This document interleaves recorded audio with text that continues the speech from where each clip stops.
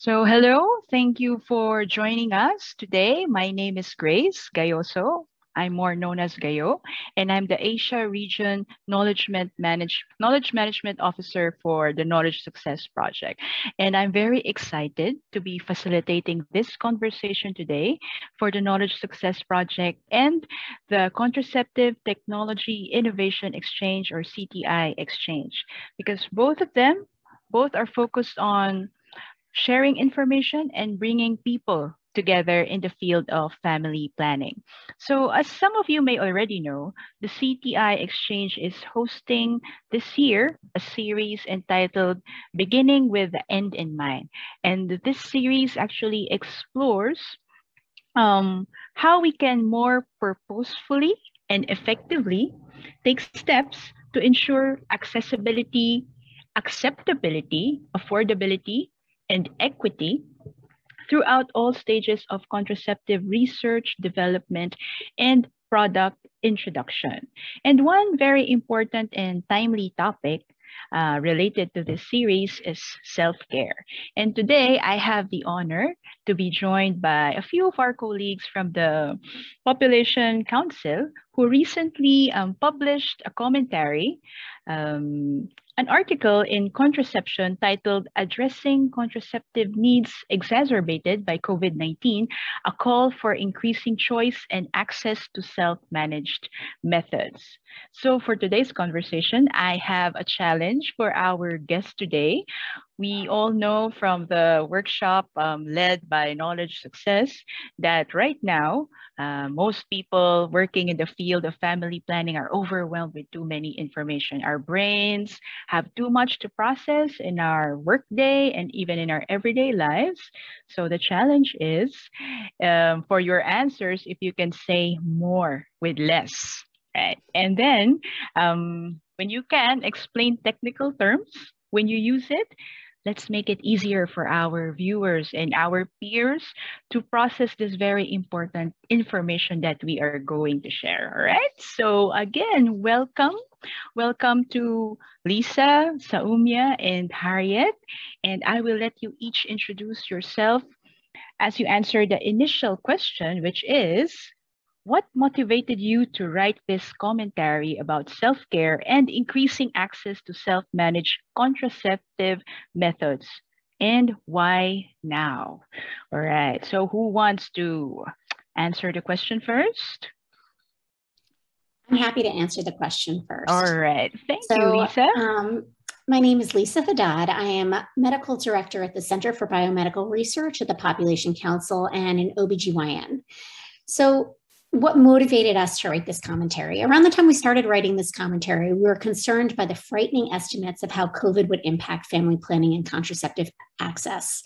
Estimates that have since become real, with people across the globe unable to meet their reproductive health needs. The COVID pandemic has shed light on the growing pressures and vulnerability in the healthcare infrastructure, exacerbating barriers to reproductive health access and leading to suspension in clinical services and disruption of supply chains. So while provider-dependent and LARC methods merit investment and are really important in the method mix, these methods have not met the needs of women globally. And so, inspired by the surge in remote telehealth, online health resources, and eagerness of individuals to seek solutions to healthcare needs without relying solely on the healthcare system, the options for contraception that are self-managed are limited. So we have some great options out there, but they may not be available to all women in all regions. And subsequently, there may also be challenges for some women not necessarily finding the methods that they need and the choices that they have. So our inspiration for writing the commentary was really to shed light on this gap, both in access as well as in the methods that are available. All right, thank you, Lisa. Any how about for Saumya? Sure, Gayo. Thank you for inviting us. My name is Saumya RamaRao, and I'm a senior associate at the Population Council. When we started writing this commentary, we wrote it at the time when the pandemic was, I would say, perhaps almost in full bloom. We were beginning to see how the effects were playing out. And as you can imagine, like everybody else, we felt compelled to want to do something to improve the lives of people while we were going through this once in a lifetime type of situation. And we were learning from what people were telling us, that there were lockdowns in so many countries. People were not able to go to health facilities to get care, if care was even provided at all. We had heard about all the disruptions in supply chains. And moreover, people, whether they were men, women, young boys and men, and women, there was a fear of visiting health facilities. So, that was the sort of atmosphere that we began thinking about what can we do as public health researchers who work in contraceptive R&D to figure out what is our contribution at this moment in time. So that was one big aspect of the why we wrote the commentary at that time. The second one was that the WHO had issued some new guidance on self-care. And what that did was it gave us a framework, it gave us language, it gave us concepts on self-care. And so that allowed us to place the argument for contraceptive R&D within the ongoing conversations from a policy point of view as to where does self-care fit in the overall public health system. And at the end of the day, what is it that we want to do? We want to improve the journey of a health consumer while they figure out what options to use and how best to achieve the best health outcome for themselves. And what's the role of the health system to help them on their health journey, and in this case, their family planning journey. So those were some of the ideas that we were thinking about when we wrote this paper. All Thanks, right. Grace. Thank you, Saumya. So that's very interesting, improving the journey of health for the people. And it's very timely because of the framework that suddenly came out from the WHO. So just in the right time. How about for Harriet? What are your thoughts on this?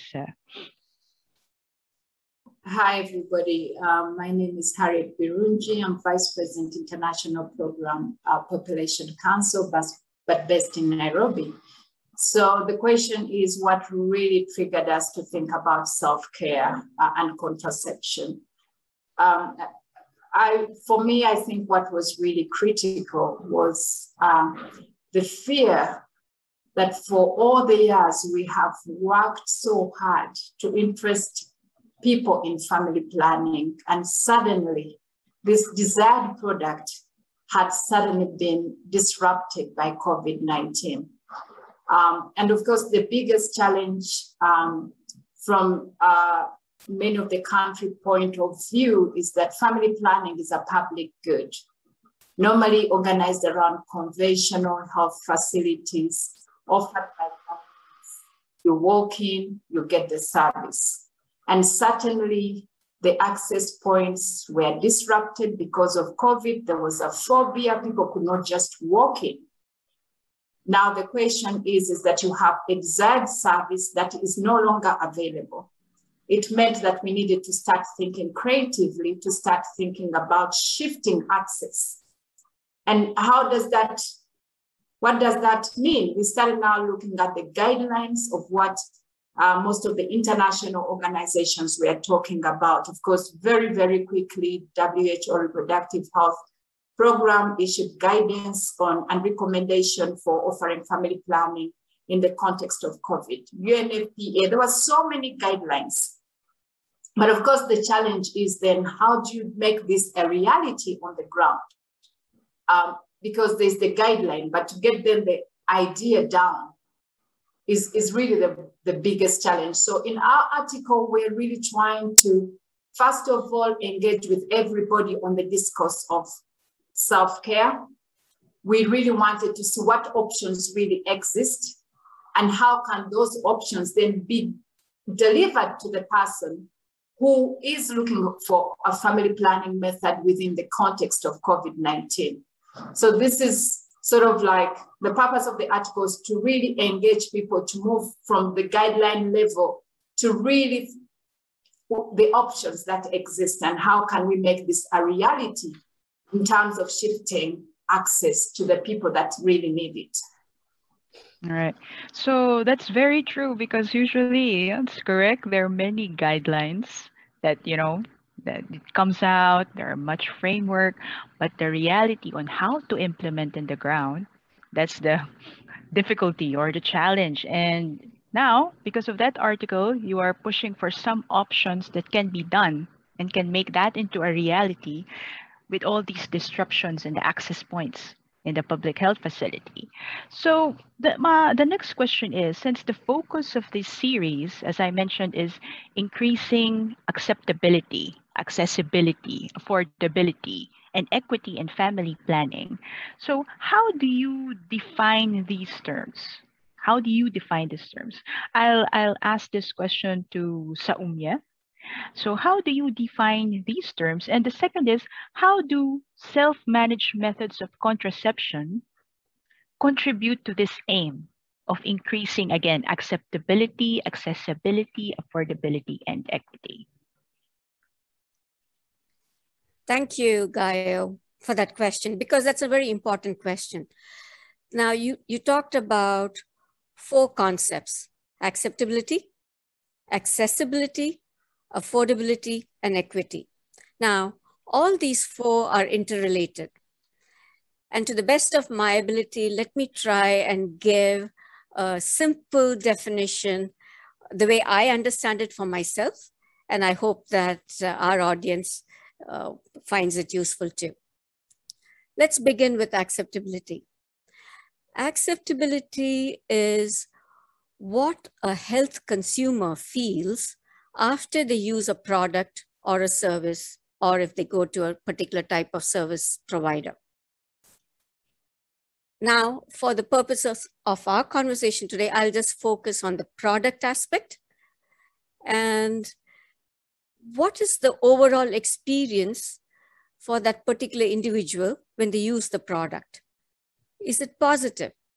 Did they feel comfortable while they were using it? Was it easy to use? Was it convenient? Did it offer for them, for example, perhaps more confidentiality so that nobody else knew that they were using this particular product? So for the case of self-managed contraceptives, the emphasis could be on things such as convenience. This is a product that you can use within the privacy of your own home, and you don't need to go to a health facility to obtain it. It could be products that can be offered through multiple points of care. So it could be at a brick and mortar health facility, it could be through a pharmacy, it could be distributed by a community health worker. So, those are the different attributes of the product, which makes the experience of using it better for the individual who's using it. So for example, when we talk about products and use, we've all heard about the CX, or the customer or consumer experience that we hear about in the health, in the technology field. So it's almost a similar concept that we're using within the family planning field or in public health. This now leads me to go to the next definition, which is for accessibility. So what is accessibility? It can be either a physical attribute or it can be a social attribute. So when we talk about physical attributes, we mean, is this product available at locations or distances that the health consumer can easily pick the product from? So going back to the point I had raised earlier, is it available at community-based distribution units? Is it available through the local pharmacy or a lower level pharmacy that's available in a particular location? Now, when we talk about the social aspects, you might have a very physically accessible location. But if that location was not really friendly to certain types of people who are coming in, if it was not friendly to young men or women who are coming in seeking a particular contraceptive, then it's not really accessible, is it? So when we talk about accessibility, it should include not only the physical aspects of how convenient it is to get to that location, but it's also about, is it really a place where a person would feel comfortable walking in and saying, I need such and such product. So that's all about accessibility. Now, moving from accessibility to affordability, it's more about the economics. Are these products at a price point that health consumers and families can afford to pay? Is it a price that they're able to pay? And even if they were able, would they be willing to pay? So this is where the acceptability part sort of comes in. For the individual who's paying, are the benefits that accrue from using that equal or over or way more than the price that they're willing to pay for that?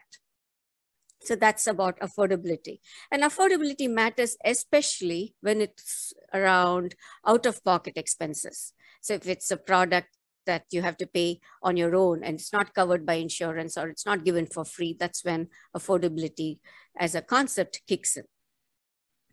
Then the final definition you asked me about was about equity. So when we talk about equity, what we mean is, are there differential access or outcomes across different groups of people? And what does that mean? It means, for example, do younger women face more barriers to access family planning products than older women? Or is it that poorer women have more economic barriers than those who are more economically advantaged?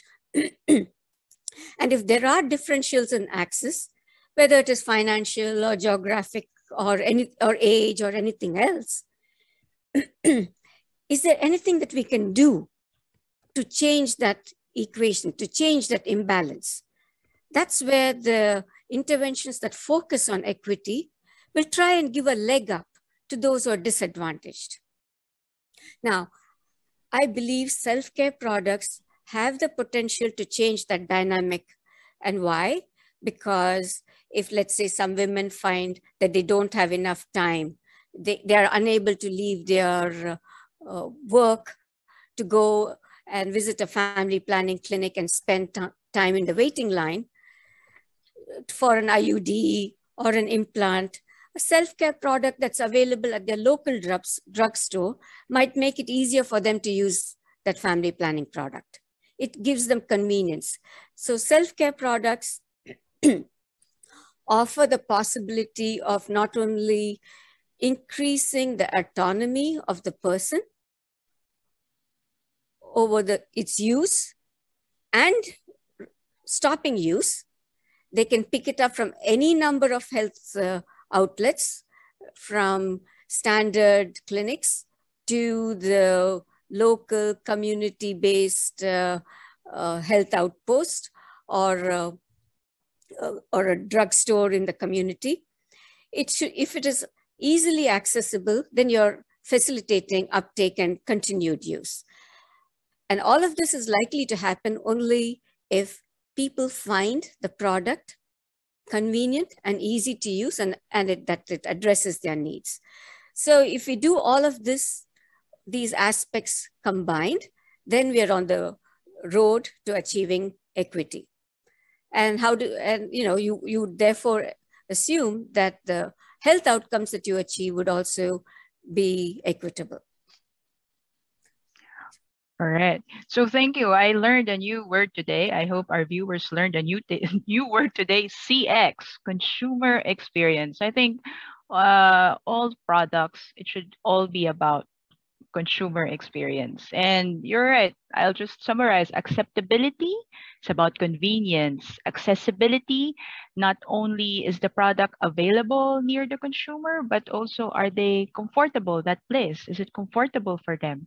Affordability, at a price point that they can pay if it's not for free. And equity, are those that are disadvantaged also have access. So I think these four concepts overlap with each other. Am I correct? They do overlap.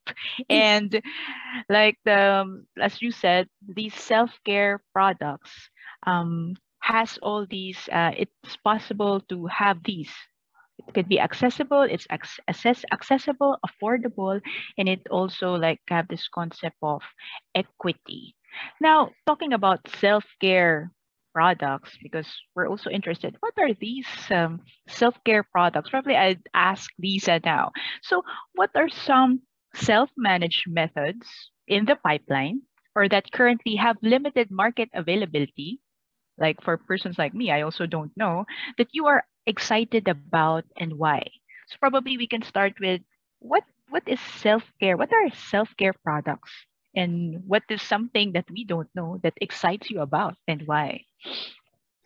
So that's a great question. I think it's important to know what the larger scheme of what may be available, however, it may not be available to individuals. So there are certain options that are out there, such as pills that are often widely available. Fertility awareness-based methods could also be considered a self-care method, although not necessarily something that's marketed, but information is something that people can obtain online in order to use it appropriately. And enhance the ability for it to be effective. Then you have vaginal rings and patches, and there, the Annovera is a newer one that was recently approved for use, but the availability is not quite out there yet. And so people may not have access to vaginal rings, but these can be used for a user-controlled method that they can start and stop. And similarly, you have sub-Q depot, which is something that individuals don't need to go to a provider to get their shot. They can actually administer it to themselves at home. And so these are some of the methods that are out there that aren't necessarily available. Both access and information about these methods may be limited.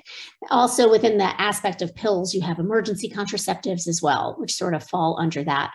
And access is often challenging in certain areas. And, that's an area for improvement that is pretty exciting, and a lot of opportunity there for really enhancing self-care options for women. And then there are many things that are in the pipeline, some earlier on in the pipeline and some that are closer to the point where it can actually hit the market. So you have certain things under development that are enhancing the actual formulation to make it usable by individuals. So for example, there are microarray patches or microneedle patches, which are a patch that you can put on the skin. You push in these little needles that are pushed through the surface. They are not painful for individuals. You leave it there for a little while and then you remove the patch. And the needles remain under the skin and release hormone or whatever contraceptive is in there over time. And that can be either providing a window of protection or even longer acting protection. There are longer self-injections that are under, that are in the pipeline. Those can be for 6 months or 12 months.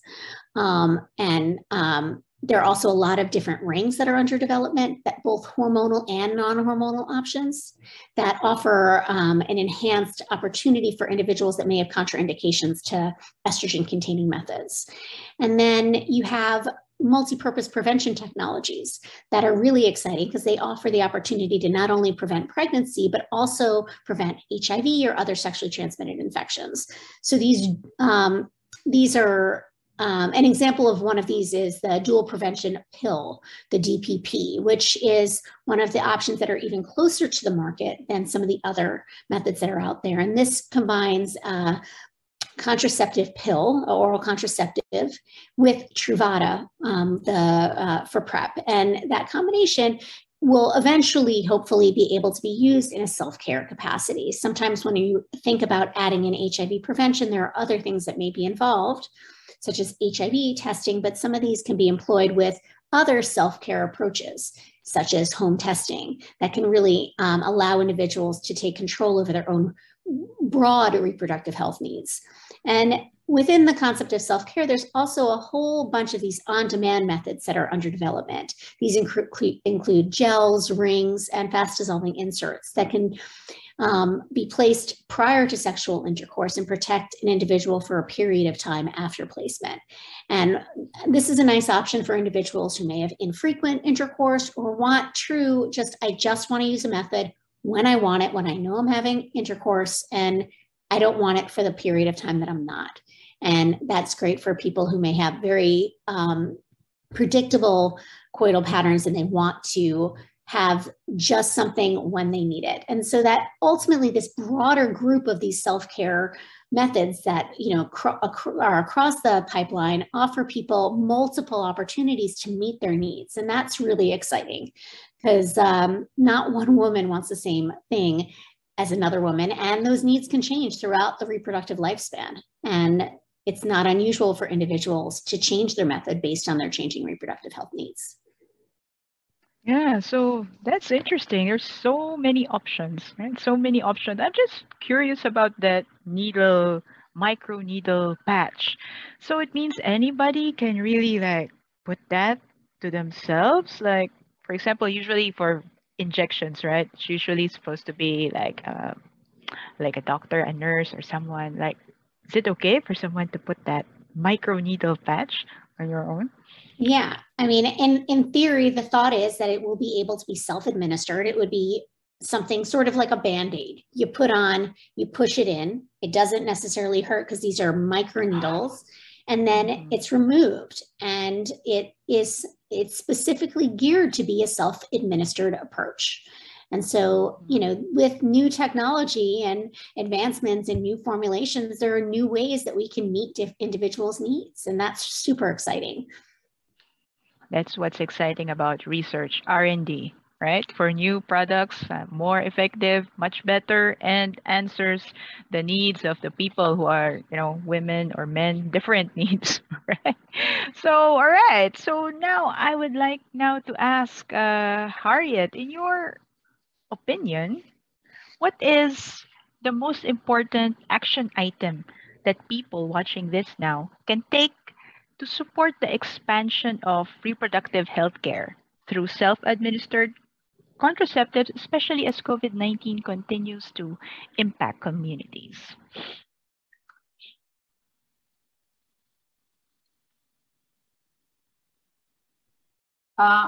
That's a very good question. Every now and then I think about self-care. I ask myself, where does it belong in terms of policy? Because we need to create an enabling environment, and it starts with the policy.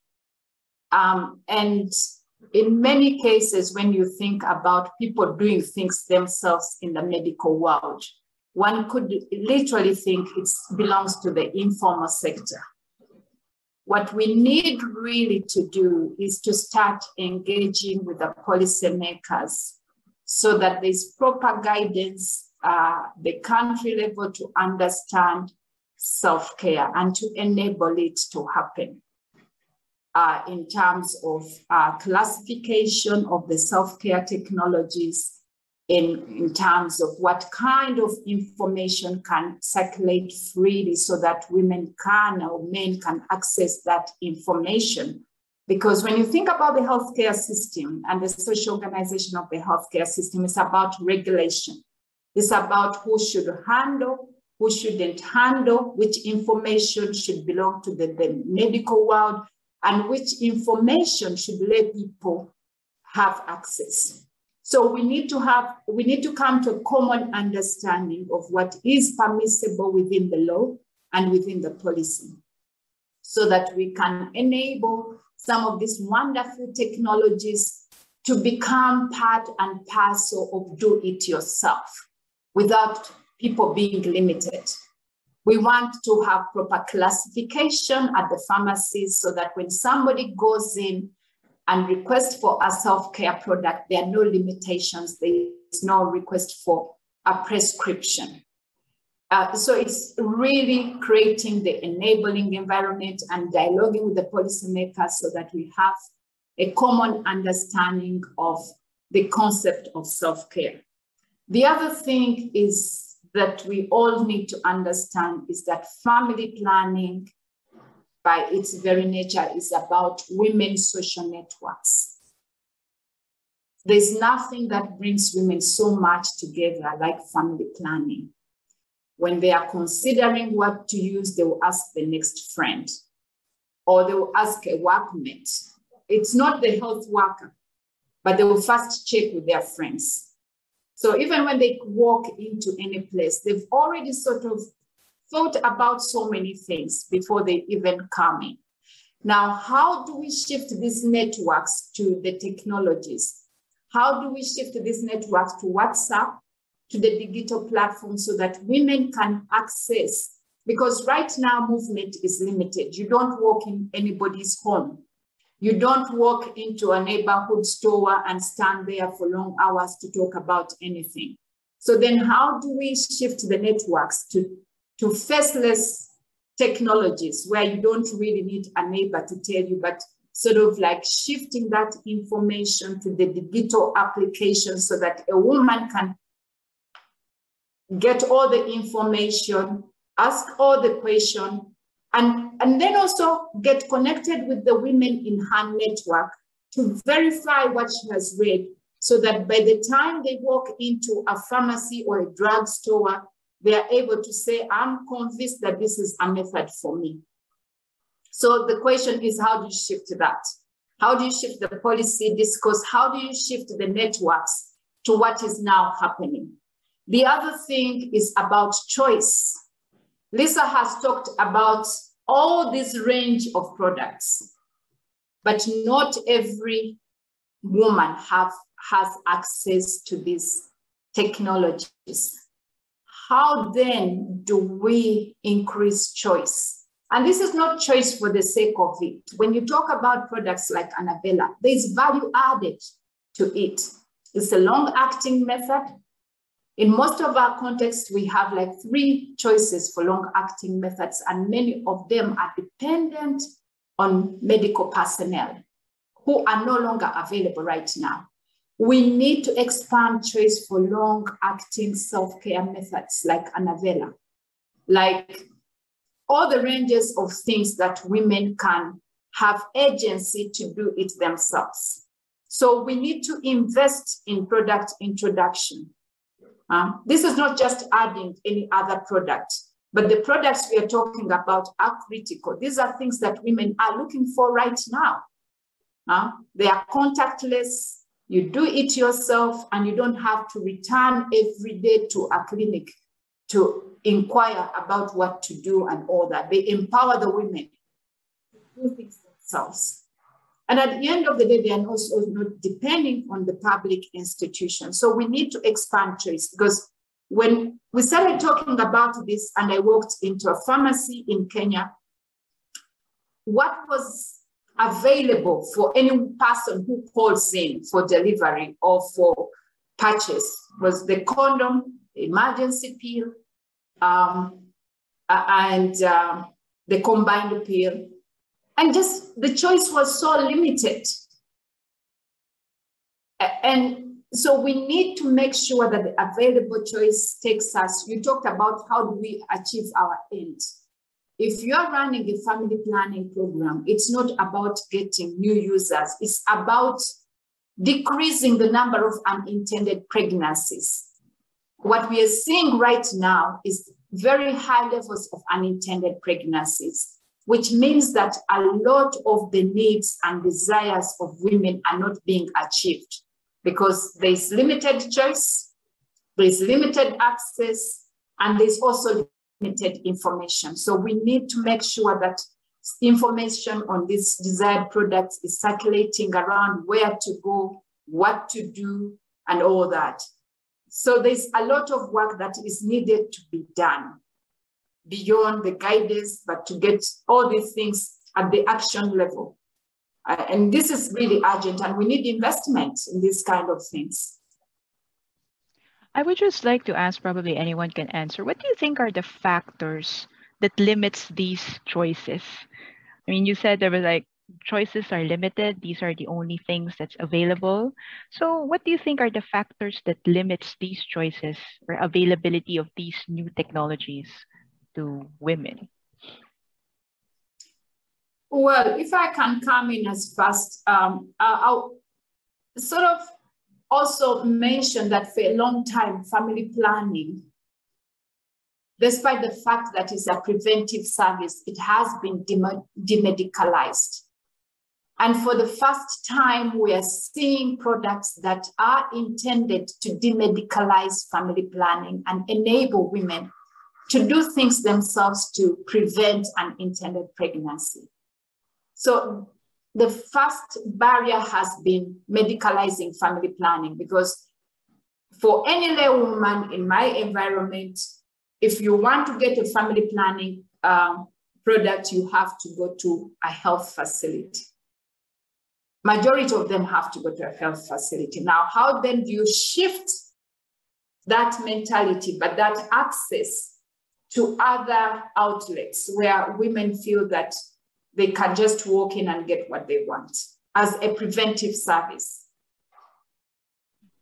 Yeah, and if I may, Harriet, what I would also add to that is what you were talking about is it's a change of mentality and it requires imagination. Essentially what Harriet is also saying when she says demedicalization is we are talking about changing the power dynamic between providers and health consumers. So it's in this dynamic, the provider is not playing the role of the key decision maker, the person who knows more and is advising.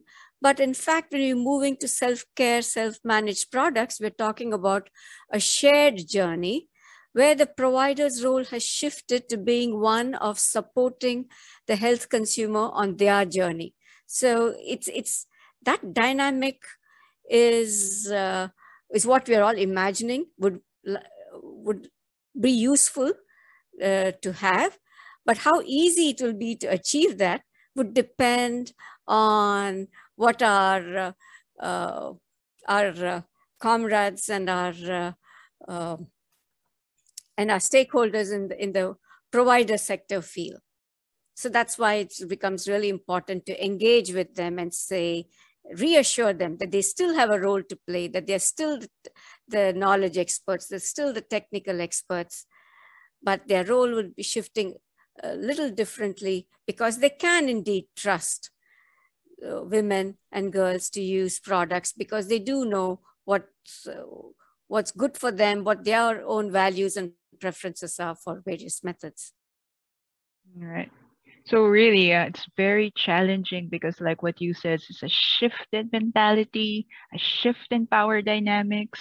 And now what we wanted also is how to shift the network into existing technology, how they, talk more virtually or through apps. Did I get that right, Harriet? Like having apps where they can access information because some don't have information. And it's really true because right now, what's happening in the field is that some would want to have, to remove those contraceptives, and then they can't access because you cannot go out because there's lockdown, like in most in Asian countries right now, where I am from.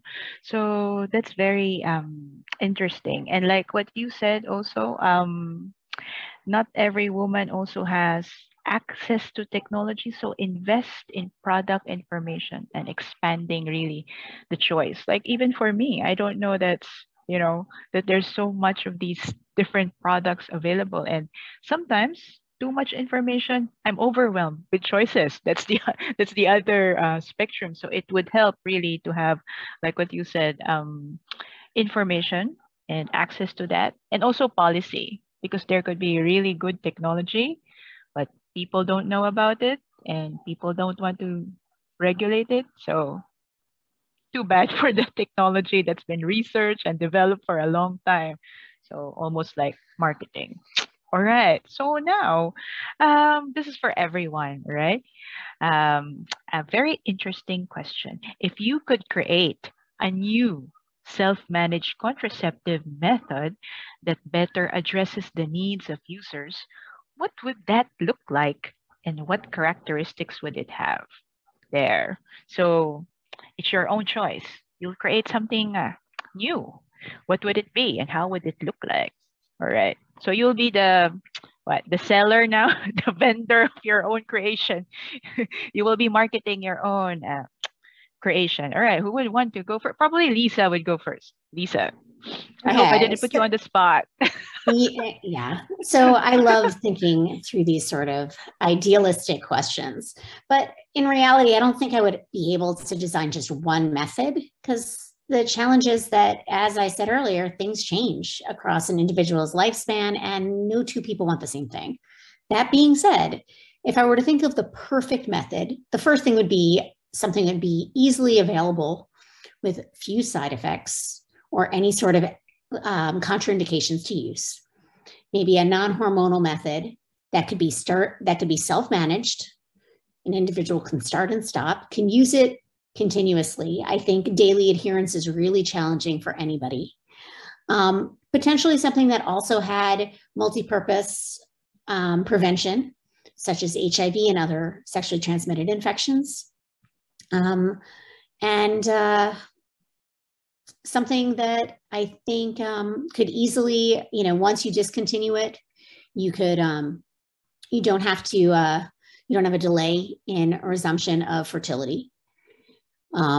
Something non-hormonal could also offer the option of something that could be started and stopped without really concern for changes in menstrual bleeding, because it wouldn't necessarily affect the menstrual cycle and lead to anovulation that hormonal methods would have. So it would offer like the ultimate of user control. So I could use it for a week if I were in a situation and then not use anything for a couple of weeks. So that would be my ideal method. And then there are definitely things in the pipeline that are actually addressing many of these things. They're not that close to consumers, but at this point, and I think a lot of the things that are under development right now, one of the exciting things that have sort of shifted in the development arena is the importance of the end user early on in product development. And so bringing in, these conversations, for example, are highlighting some of the issues that are being brought up in a lot of the end user research that is highlighting the needs of individuals globally and filling those gaps. And so hopefully many of the things that I've highlighted in the perfect method, so to say, are things that are being heard by the developers and really being integrated into the new methods that are coming out. Super exciting. Yeah, exciting if that kind of product would come out. All right. So now let's go to Saumya. What is your product or that you would want to create or method? I like pretty much everything that Lisa was talking about. Right? I think that's the benefit of going first. So she said all the really good ones. But in addition to that, what I would like is something that is pain-free.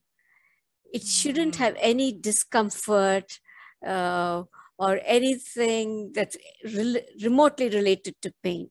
For example, right? So even if you talk about condoms, they're not particularly painful or any such thing. But it's discomfort.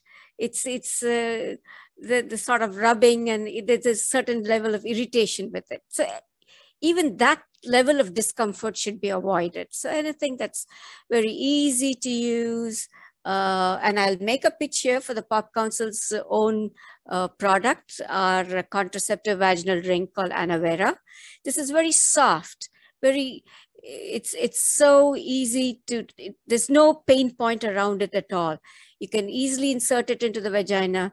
It's soft, it's smooth. You wouldn't even know it's there.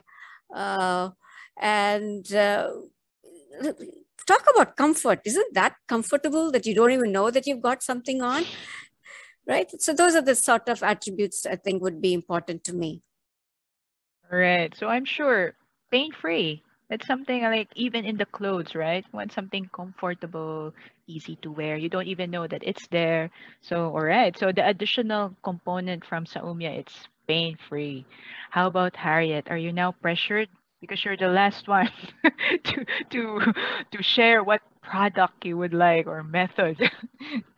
I think Lisa and Saumya has brought out some of the best attributes, but in addition to that, I think that, when I look at medicines generally or biomedical technologies, in the sense that they are expected to empower, they're expected, you find a sick person takes a drug and finally they are jumping up and down. They've been empowered, they've been given their life back. But at the end of the day, also, when you look at contraception, what you'd like to see is that you don't want a contraception to take over your life. You want to remain in charge of your life. So I would like a product that empowers me as a person, where I don't have to depend on so many other people.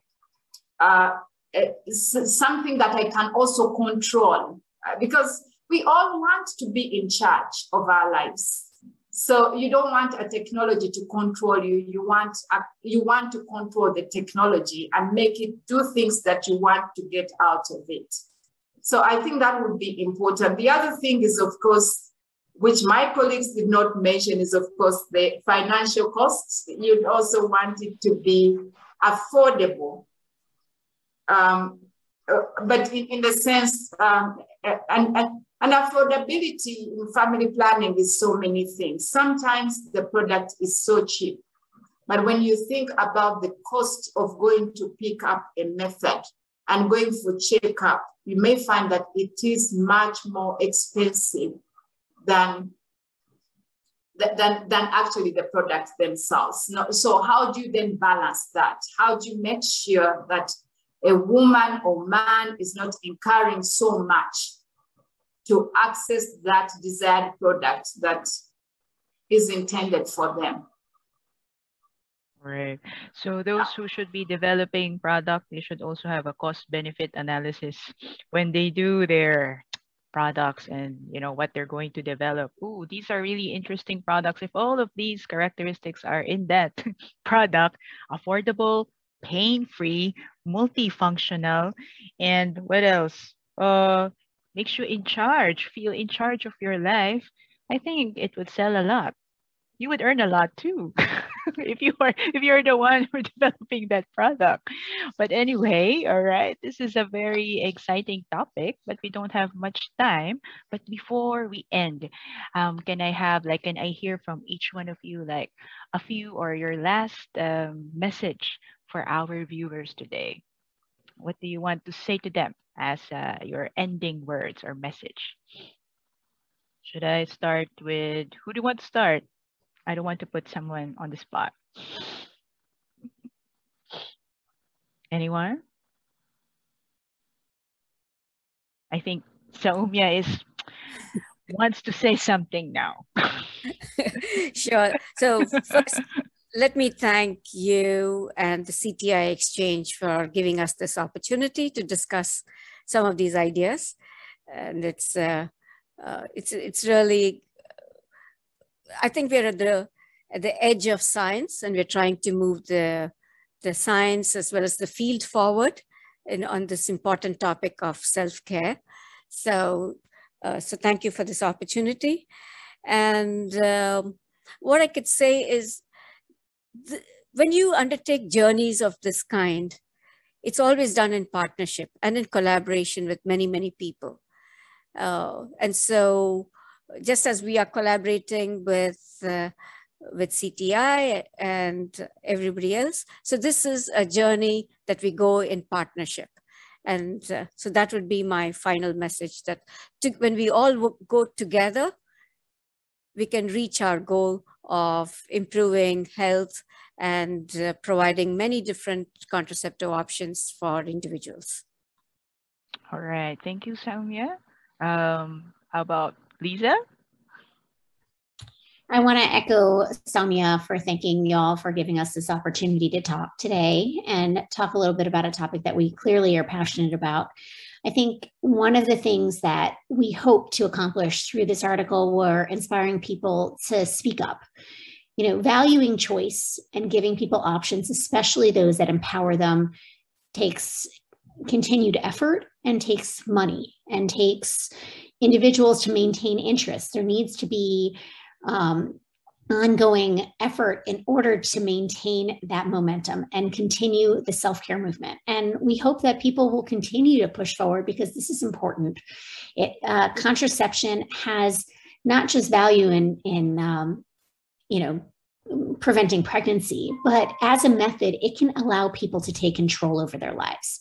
And that's an exciting value that needs to continue to be front and center, especially as we, create barriers such as those with COVID that have limited individuals' choice.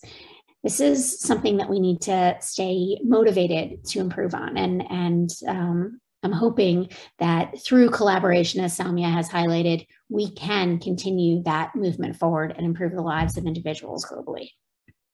All right. Thank you, Lisa. And Harriet?